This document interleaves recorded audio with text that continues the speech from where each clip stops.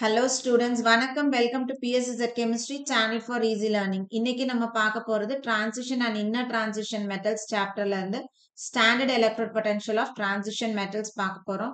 So Standard Electrode Potential போறதுக்கு முன்னாடி நமக்கு ஒரு சில terms வந்து தெரியணும். Redox reaction என்னன்னு தெரியணும். Oxidation, reduction, oxidizing agent and reducing agent தெரியும். So இந்த term familiarize ஆவறதுக்கு நம்ம ஒரு simple example எடுத்துக்குவோம். நம்ம எடுத்துக்கிற example copper sulfate plus zinc. So zinc copper sulfate ஓட நம்ம treat பண்ணும் பொழுது நமக்கு வந்து copper plus ZnSO4 னு product கிடைக்கும். So இப்ப இந்த இடத்துல வருவோம். Oxidation number first எழுதுவோம். Zn க்கு 0 oxidation number. So இந்த இடத்துல ZnSO4 இருக்கு. SO4 எப்பவுமே 2 minus. அப்ப Zn க்கு என்ன charge இருக்கும்? 2 plus. இந்த இடத்துல காப்பர் ஆக்சிடேஷன் நம்பர் 0. அப்ப இங்க வரும்போது CuSO4 ல SO4 வந்து 2 மைனஸ். அப்ப காப்பருக்கு என்ன சார்ஜ் இருக்கும்? 2 பிளஸ். இப்ப நம்ம எது வந்து ஆக்சிடைஸ் ஆயிருக்கு, எது ரெடியூஸ் ஆயிருக்கு அப்படின்னு பார்ப்போம். ஸோ Zn 0ல இருந்து ஆக்சிடேஷன் நம்பர் எங்க போயிருக்கு? 2 பிளஸ்க்கு போயிருக்கு. அப்ப 0ல இருந்து 2 பிளஸ் அப்படின்னா ஆக்சிடேஷன் நம்பர் இன்க்ரீஸ் ஆயிருக்குன்னு அர்த்தம். அப்போ ஜிங்க் Zn 2 பிளஸ்ஸா போன ப்ராசஸ நம்ம ஆக்சிடேஷன் அப்படின்னு சொல்றோம். அடுத்தது Cu2 பிளஸ் எங்க போயிருக்கு அப்படின்னா Cu0க்கு போயிருக்கு. அப்போ 2 பிளஸ்ல இருந்து 0க்கு பின்னாடி வந்திருக்கு. அப்போ இந்த இடத்துல ஆக்சிடேஷன் நம்பர் குறைஞ்சிருக்கு. அதனால இது ரிடக்ஷன் அண்டர்கோ ஆயிருக்குன்னு அர்த்தம். அப்போ ஒரே ரியாக்ஷன்ல ஒரு இடத்துல ஆக்சிடேஷனும் இன்னொரு இடத்துல ரிடக்ஷனும் நடந்ததுனால இந்த ரியாக்ஷனை நம்ம ரிடாக்ஸ் ரியாக்ஷன் அப்படின்னு சொல்றோம். ஸோ ரிடாக்ஸ் ரியாக்ஷன் அப்படின்றது a reaction where oxidation and reduction takes place ன்னு அர்த்தம். ஸோ எதுல வந்து oxidation number increase ஆயிருக்கோ that substance has undergone oxidation. Otherwise loss of electron is called as oxidation. So இந்த இடத்துல என்ன இருக்கு? zinc 0ல இருக்கு. 2 எலக்ட்ரானை வெளியில கொடுத்திருக்கு. அதனால இது Zn2 பிளஸா போயிருக்கு. ஸோ zinc என்ன பண்ணிருக்கு? 2 எலக்ட்ரானை வெளியில கொடுத்து Zn2 பிளஸா போயிருக்கு. ஸோ இந்த இடத்துல லாஸ் ஆஃப் எலக்ட்ரான் இருக்கிறதுனால ஜிங்க வந்து நம்ம ஆக்சிடேஷன் அண்டர்கோ ஆயிருக்கு அல்லது ஆக்சிடைஸ் ஆயிருக்கு அப்படின்னு சொல்லலாம். காப்பர் அதே மாதிரி இந்த இடத்துல என்ன சார்ஜ்ல இருக்கு? +2ல இருக்கு. இது என்ன பண்ணுது? 2 எலக்ட்ரானை ஜிங்க் வெளியில கொடுத்த 2 எலக்ட்ரானை இது அக்செப்ட் பண்ணுது. 2 எலக்ட்ரான் அக்செப்ட் பண்ணி இது Cu மெட்டலா காப்பர் மெட்டலா படிச்சு ஆக்சிடேஷன் நம்பர் குறையுது. கெயின் ஆஃப் எலக்ட்ரான்ஸ் இருக்கனால இதை நம்ம ரிடக்ஷன் அப்படின்னு சொல்றோம். ஸோ ஆக்சிடேஷனும் ரிடக்ஷனும் சேர்ந்து ஒரு ரியாக்ஷன்ல இருக்குன்னா அதுக்கு பேரு ரிடாக்ஸ் ரியாக்ஷன். ஸோ இந்த 3 டேர்ம் நம்மளுக்கு புரிஞ்சுது. அடுத்தது ஆக்சிடைசிங் ஏஜென்ட், ரெடியூசிங் ஏஜென்ட் நம்ம சொல்றோம். எந்த சப்ஸ்டன்ஸ் வந்து ஆக்சிடேஷன் அண்டர்கோ ஆயிருக்கோ அதை வந்து நம்ம ரெடியூசிங் ஏஜென்ட்டா யூஸ் பண்ணலாம். அப்ப இந்த இடத்துல Zn நம்மளுக்கு ஆக்சிடேஷன் அண்டர்கோ ஆயிருக்கு. அதனால Zn நம்ம என்னவா யூஸ் பண்ணலாம் அப்படின்னு பார்த்தோம்னா ரெடியூசிங் ஏஜென்ட்டா யூஸ் பண்ணலாம். அடுத்தது Cu2 பிளஸ் ரிடக்ஷன் அண்டர்கோ ஆயிருக்கு. அப்ப அதை நம்ம என்னவா யூஸ் பண்ணலாம்? ஆக்சிடைசிங் ஏஜென்ட்டா யூஸ் பண்ணுவோம். சரியா? சோ இதுதான் இந்த டேர்ம்ஸ் நம்ம ஃபெமிலியரைஸ் ஆவறதுக்கு. இப்போ இதுக்கும் ஸ்டாண்டர்ட் எலக்ட்ரோட் பொட்டன்ஷியலுக்கும் என்ன டிஃபரன்ஸ் அப்படின்னு பார்த்தோம்னா இந்த இடத்துல நம்ம இங்க தனித்தனியா எழுதியிருக்கோம் இல்லையா? Zn gives Zn2 plus 2 electron. இது வந்து ஆக்சிடேஷன். ஸ்டாண்டர்ட் எலக்ட்ரோட் பொட்டன்ஷியல் அப்படின்றது நம்மளுக்கு ரிடக்ஷனுக்கு மட்டும்தான் கொடுப்பாங்க. சோ ஒரு அயான் வந்து ரெடியூஸ் ஆகும் பொழுது, சரியா, ஒரு 2 பிளஸ் அயானோ அல்லது ஒரு 3 பிளஸ் அயானோ ரெடியூஸ் ஆகும் பொழுது அது எவ்வளோ கரண்ட் ஜெனரேட் பண்ணுது அப்படின்றது தான் நம்ம ஸ்டாண்டர்ட் எலக்ட்ரோட் பொட்டன்ஷியல் அப்படின்னு சொல்றோம். ஸோ இப்பெல்லாம் நம்ம எலக்ட்ரோட் பொட்டன்ஷியலை ரிடக்ஷன் டேர்ம்ல படிக்கிறதுனால ஸ்டாண்டர்ட் ரிடக்ஷன் பொட்டன்ஷியல்னு இங்க கொடுத்துருப்பாங்க. ஹெட்டிங்ல ஸ்டாண்டர்ட் எலக்ட்ரோட் பொட்டன்ஷியல் ரெண்டுமே ஒன்று. ஏன்னா நம்ம எலக்ட்ரோட் பொட்டன்ஷியலை இப்போ நம்ம ரிடக்ஷன் பொட்டன்ஷியலா படிக்கிறோம். ஸோ இப்போ இந்த இடத்துல நம்மளுக்கு ரியாக்ஷன் கொடுத்துருக்கிறது எல்லாமே பார்த்தோம்னா ரிடக்ஷன் ப்ராசஸ் மட்டும்தான் கொடுத்துருப்பாங்க. அப்ப ரிடக்ஷன்ல அது எவ்வளோ வேல்யூஸ் நமக்கு எவ்வளோ வோல்ட் காமிக்குதோ அது ஸ்டாண்டர்ட் ரிடக்ஷன் பொட்டன்ஷியல் அப்படின்னு சொல்றோம். ஸோ இப்போ இந்த இடத்துல இந்த வேல்யூவை எப்படி வந்து அவங்க மெஷர் பண்ணிருப்பாங்க அப்படின்னா ஸ்டாண்டர்ட் ஹைட்ரஜன் எலக்ட்ரோடு கூட இந்த மெட்டலை எதுக்கு நம்ம எலக்ட்ரோட் பொட்டன்ஷியல் கண்டுபிடிக்க போறோமோ அதை கனெக்ட் பண்ணி வேல்யூஸ் வந்து கண்டுபிடிச்சிருப்பாங்க. ஸோ அது எலக்ட்ரோ கெமிஸ்ட்ரி லெசன்ல நம்ம இன்டெப்தா படிப்போம். இப்போ இந்த இடத்துல எல்லாத்துக்குமே ரிடக்ஷன் பொட்டன்ஷியல் வேல்யூ கொடுத்துருக்காங்க. ஸோ இங்க பார்த்தா தெரியும் நெகட்டிவ் வேல்யூஸ் எல்லாத்துக்கும் இருக்கும். ஸோ ஜென்ரல் ரூல் என்ன அப்படின்னு பார்த்தோம்னா எந்த அளவுக்கு ஹையர் நெகட்டிவ் வேல்யூ இருக்கும், எலக்ட்ரோட் பொட்டன்ஷியல் எவ்வளோ வந்து ஹை நெகட்டிவ் வேல்யூ இருக்கும். So high negative electrode potential இருக்குது அப்படின்னா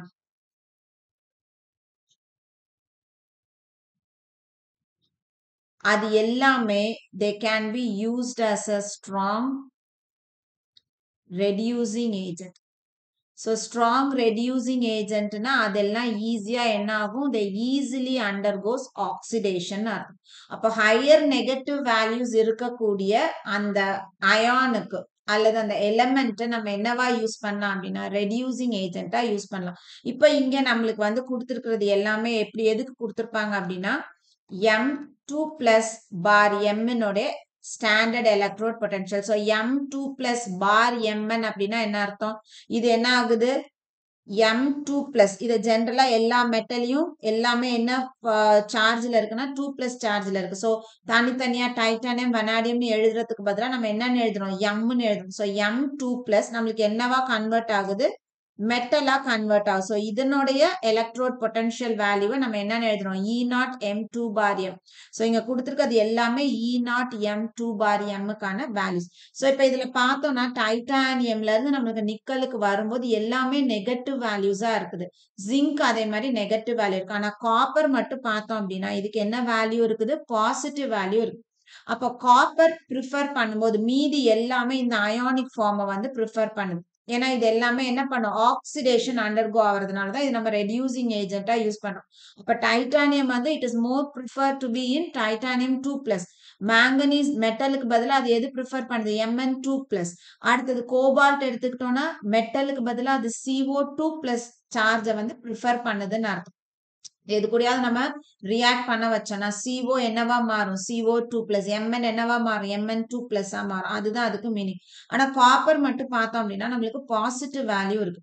அப்போ காப்பர் பாசிட்டிவ் வேல்யூவா இருக்குது அப்படின்னா it will be more prefer to be in reduced ஃபார்ம்னு அர்த்தம். ரெடியூஸ்டு ஃபார்ம்னா அது எந்த ஃபார்மை ப்ரிஃபர் பண்ண போகுது, Cu ஃபார்மை ப்ரிஃபர் பண்ண போகுது.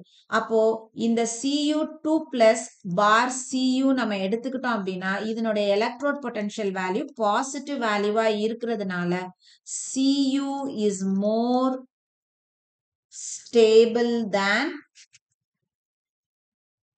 Cu2+. அப்போ நம்ம வந்து Cu-வா Cu2+ஆன்னு பார்த்தோம் அப்படின்னா Cu2+ என்னவா கன்வெர்ட் ஆகிறதுக்கு ட்ரை பண்ணும், Cu-வா கன்வெர்ட் ஆகிறதுக்கு ட்ரை பண்ணும். இது வந்து M2+ பார் M கூடியது. இப்போ இந்த இடத்துல நம்மளுக்கு ஒரு கிராஃப் கொடுத்துருக்காங்க. இப்போ இந்த கிராஃப் பார்த்தோம் அப்படின்னா கிராஃப்ல எல்லாமே என்ன ஆயிட்டே வருது, நெகட்டிவ் வேல்யூ அப்படியே கொஞ்சம் கொஞ்சமா குறைஞ்சி ஒரு பாசிட்டிவ் வேல்யூக்கு காப்பருக்கு பாசிட்டிவ் வேல்யூ நமக்கு காமிக்குது.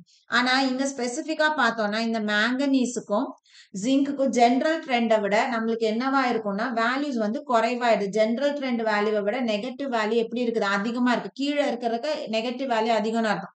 ஸோ இந்த இடத்துல வேல்யூஸ் எப்படி இருக்குது, அதிகமா இருக்கு. அப்போ மற்றதை கம்பேர் பண்ணும்போது இதனுடைய வேல்யூஸ் வந்து எதனால ஹை நெகட்டிவ் வேல்யூ இருக்குன்னா due to extra stability. Extra stability எப்போ வரும், ஹாஃப் ஃபில்டோ அல்லது கம்ப்ளீட்லி ஃபில்டு ஆர்பிட்டல்ஸ் இருந்ததுன்னா எக்ஸ்ட்ரா ஸ்டெபிலிட்டி வரும். இப்போ இந்த இடத்துல நம்ம Mn2+க்கு எடுக்கிறோம் அப்படின்னா Mn2+ல எத்தனை எலக்ட்ரான்ஸ் இருக்கும், Dல 5 electrons, half fill, highly stable, extra stability, அதனால ஹையர் நெகட்டிவ் வேல்யூ கொடுக்குது. Zn எடுத்துக்கிறோம், Zn2+ எடுக்கும்போது 3D10 configuration completely field, extra stability வரதுனால Mn இந்த இடத்துல Mn2+க்கும் Zn2+னுடைய வேல்யூ எப்படி இருக்கு, ஹை நெகட்டிவ் வேல்யூஸா இருக்கும். அடுத்தது நம்ம M3+ பார் M2+க்கு பார்க்க போறோம். ஸோ இந்த இடத்துல நம்மளுக்கு கொடுத்துருக்கிறது அதே ஸ்டாண்டர்ட் ரிடக்ஷன் பொட்டன்ஷியல் தான் கொடுத்துருக்காங்க. ஸோ இந்த இடத்துல இது எல்லாமே வந்து இந்த பக்கம் இருக்கிறது எல்லாமே M3+ ஆயான். இது என்னவா கன்வெர்ட் ஆகுது, M2+. ஸோ ஆக்சிடேஷன் நம்பர் குறையுது. ஸோ எலக்ட்ரான் கெய்னிங் நடக்குது. ஸோ ரிடக்ஷன் நடக்குது. அப்போ இந்த M3+ டு M2+ல எந்த அயான் வந்து ப்ரிஃபரபிள், M3+ அல்லது M2+ அப்படின்னா இங்கேயும் நம்ம அதே நெகட்டிவ் வேல்யூவை தான் பார்க்க போறோம். இப்போ இந்த இடத்துல பார்த்தோம்னா இது மூணுமே வந்து highly negative when compared to these 3. அப்ப இந்த மூணுமே they prefer to be in M3 plus stateல தான் prefer ஆகும். So 2 plus இருந்தாலும் அது எங்க போகும் அப்படின்னா 3 plus stateக்கு மூவ் ஆக ஆரம்பிக்கும். இப்ப ஸ்பெசிபிக்கா நமக்கு வந்து இந்த குரோமியம் பார்க்கணும்.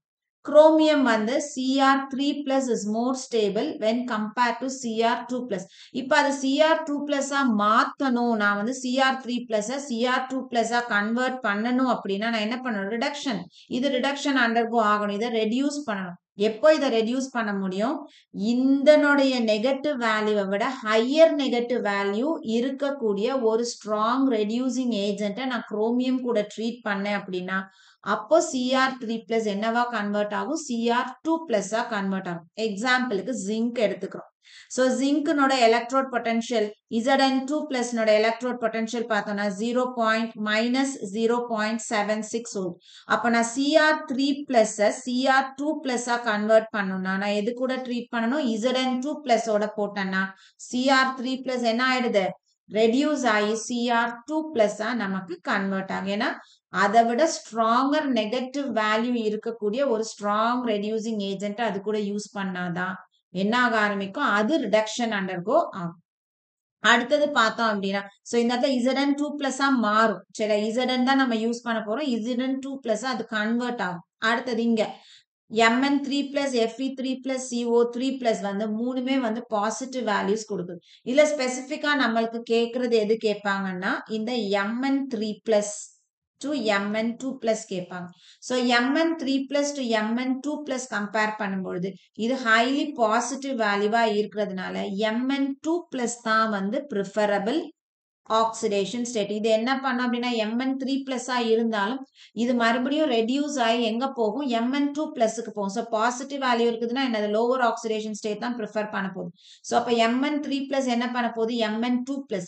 ஏன் Mn3 plus Mn2 plus போகும்னா Mn2 plus இனுடைய oxidation number D5 configuration, Mn3 plus இனுடைய configuration D4 configuration. So D4 compare பண்ணும்போது D5 எக்ஸ்ட்ரா ஸ்டெபிலிட்டி இருக்கு.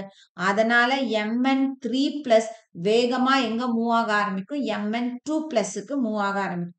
அடுத்தது Fe3 plus Fe2 plus value பார்த்தோம்னா 0.77. ஸோ ஒரு மாடரேட் வேல்யூ இருக்கிறதுனால ரூம் டெம்பரேச்சர்ல Fe3 பிளஸும் எக்ஸிஸ்ட் ஆகும், Fe2 பிளஸும் exist ஆகும். So இது கம்ப்ளீட்டா வந்து electrode பொட்டன்ஷியலுக்கானது, standard electrode potential of transition elements. So இது வந்து நம்மளுக்கு எக்ஸாம் பாயிண்ட் ஆஃப் வியூக்கு வந்து நீங்க ஒரு காம்படிட்டிவ் எக்ஸாம்ஸ் போறீங்க அப்படின்னா அந்த இடத்துல இந்த கான்செப்ட் வந்து நமக்கு ரொம்ப ரொம்ப முக்கியமான ஒரு கான்செப்ட். தியரி பார்ட் வந்து ரொம்ப முக்கியம். ஸோ இந்த வீடியோ வந்து கண்டிப்பா உங்களுக்கு ரொம்ப யூஸ்ஃபுல்லான வீடியோவா இருந்திருக்கும்னு நினைக்கிறேன். வீடியோ பிடிச்சிருக்கு அப்படின்னா லைக் பண்ணுங்க, கமெண்ட் பண்ணுங்க, ஷேர் பண்ணுங்க, மறக்காம சேனலை சப்ஸ்கிரைப் பண்ணுங்க. தேங்க்யூ.